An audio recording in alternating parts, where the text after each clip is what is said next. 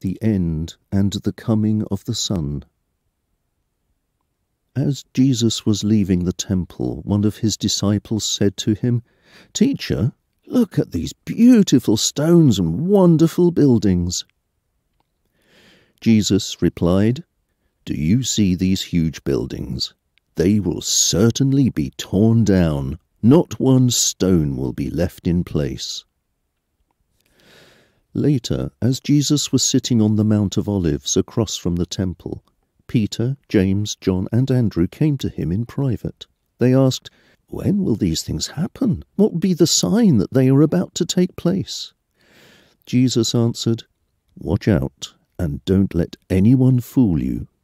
Many will come and claim to be me. They will use my name and fool many people. When you hear about wars and threats of wars, don't be afraid. These things will have to happen first, but that isn't the end. Nations and kingdoms will go to war against each other. There will be earthquakes in many places, and people will starve to death. But this is just the beginning of troubles.